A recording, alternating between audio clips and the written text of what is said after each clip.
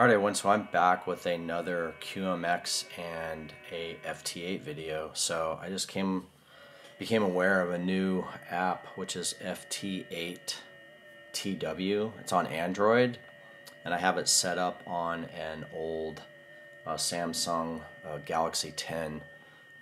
Just to recap, some of you have seen my other video on the QMX. You just have to make sure that this is in, your Vox is turned on.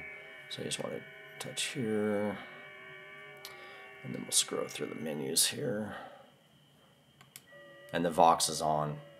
So that's all you need to do in terms of getting this ready for FT8. So we'll be on 15 meters, and we'll just go through the settings here. So basically, I already have this in. I have my call sign. I guess the CQ modifier here is listed as target, as my DM, my grid square, which is DM13IG. You want to hit sync to sync it with the QMX. There it goes. So now it's synced. And then what's awesome about this app is that you can come in here and choose any different radio that's listed in here that might work for you with an older radio, or one of the radios that you might have has all the icons. There's a lot of lists in here, so if I go down through it, it's got the BG2 FX4CR, it's got the L-Crafts, then we have the icons, and then scroll down here, we have Kenwoods, we have the MCHF QRP rig, which is SDR. I have that, so I'm going to try that with this as well. And then we have the QRP-Labs QMX, and then you can just keep going down here, and it just goes through all these other the Shigu and Yaesu radios, which is pretty cool. So go back to here and just choose a QMX, and it automatically sets it up. So it already knows that it needs control Vox. I'm not sure what the CIV is, but then you have your baud rate. I'm on the frequency. If you click in here, you can select all your different frequencies in here, which is really nice. Great menu system in here. Message is standard message, and then add follow. I have to go in and go, what's this that actually says? Manually add a follow call sign. You can pre-enter the call sign you want to track. Oh, it's a track to a certain call sign. Okay. And then I didn't change any of these other things. I just kind of left it as default. And then what's really nice about this is that it'll auto upload all your contacts to QRZ. And then for this right here, you can put in I put in off center. That's just something you put in here. I put off center fed dipole. That's what I have at my QTH. And then that's it. And so basically what we're going to do is go back to the spectrum here, and you can see that we have this going right here. And then what I want to do is grab something else real quick.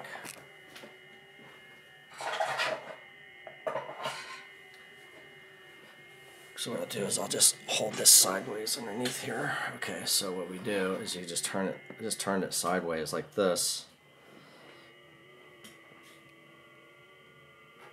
And then I'll call CQ. And then you have this button up here that is the microphone. And now it's ready to call CQ. And then I just hit call CQ. I'll make sure that this is.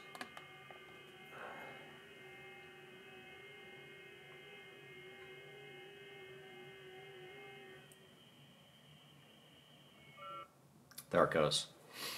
So you see the blanking microphone up in the right hand corner there. I'm calling CQ, and then we'll see what happens here. And one thing I want to note on here that I didn't have correctly set is the volume on your tablet or your phone has to be all the way at max. I didn't have it all the way at max, and I couldn't get the transmit to actually go out. So definitely make sure that that is all the way turned up.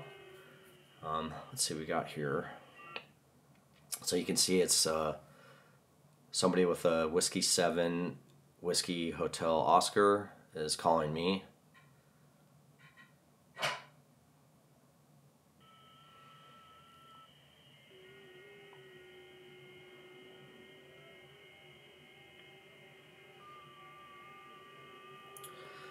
Now, I really like this interface because you can actually have your phone at a, on its side, and you can get, not only you can get the spectrum, but you can also get the call signs that are coming in, or that are calling CQ. So it's very cool. I really like the way that this is set up. It's definitely a mass improvement over the Apple version, which is the not the version of this, but it's an iftx, which is a great app too. I just think this app has a lot more features in it that are really nice, because it has the spectrum and then the calling CQ in one window, with all the call signs, and then your spectrum here. And then you can see all the call signs coming down here. The ones calling CQ are in yellow, coming down the spectrum window. So right now we're on the Roger report with Whiskey 7, Whiskey Hotel Oscar.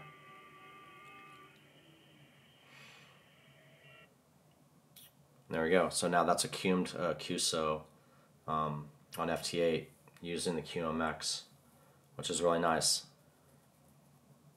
So if we go here, go to log QSOs, and it's logged up here.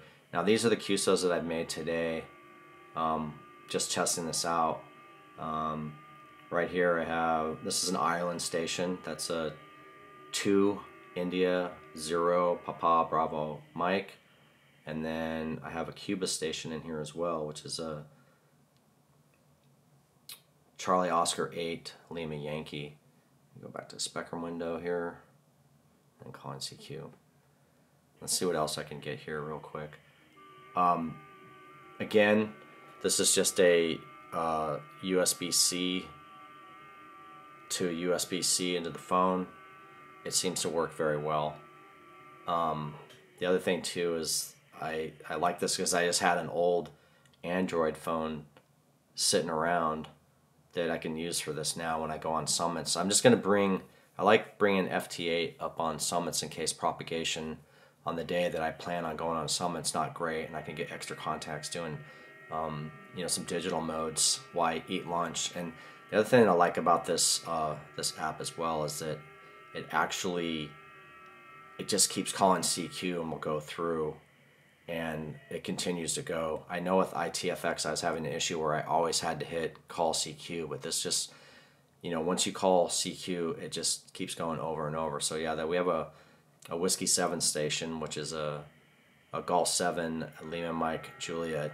We're just going through the Roger report here. It's pretty cool. So I'm pretty impressed with this new app. It works very well. But yeah, the one thing you just have to remember is to make sure that you have your volume turned up all the way on your tablet or your phone. So let's just hang out here, and I want to show you one more thing after this goes through here. We got the Roger report. That's a 73, and then we should get a QSO confirmation. And I want to show you how to do the QSO logs. Yep, there we go. Oh, I have another one coming in. So let's go ahead and I'll just go to the QSO logs while this is going. So we have those two stations right now, and this is still calling CQ. What I can do is just go to settings, and you scroll down here, and you go to QRZ and you hit upload, and it'll load them all up again. Now some of these have failed because I've already did an upload today. There it goes. I had some 10-meter contacts I was going through. Successfully resulted, so that's cool. So it's all done. That's what I really like about this, that you can upload this straight to your QRZ page. Let's go back to calling. All right, I just wanted to show you all that. I thought it was an addition to the FT8 for the QMX. I mean, the QMX is just a great rig because it has 3 modes now, right? You have your Digi mode, which is just digital, and it has your CW mode, and then you have SSB now. So for the price of that rig and what it can do, it's a great option for anybody that is looking for a, you know, a very, very affordable radio that will do a lot. So, all right, everybody. So yeah, I appreciate you watching this one. I hope you enjoyed this, and I hope you get this app and maybe enjoy some FT8 on your POTA activations or SOTA or any other portable operations that you plan on doing. So yeah, all right, appreciate it. All right, till next time.